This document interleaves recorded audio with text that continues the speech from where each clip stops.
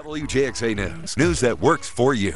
A gay rights group says it plans to file a federal lawsuit in Atlanta to challenge the state of Georgia's constitutional ban on same-sex marriages. Georgia voters in 2004 overwhelmingly approved a constitutional ban on gay marriage. Carrie Kavanaugh has the story from Atlanta.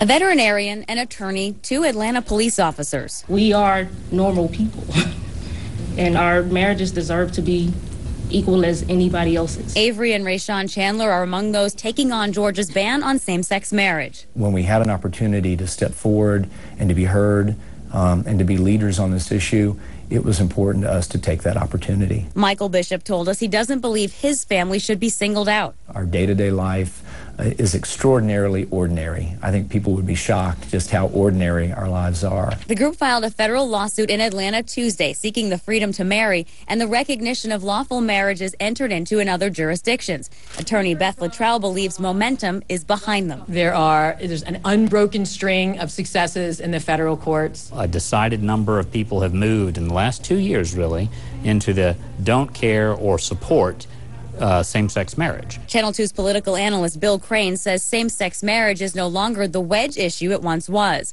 The gay marriage referendum was overwhelmingly approved by voters in 2004. The Georgia Christian Coalition would like to see it remain intact.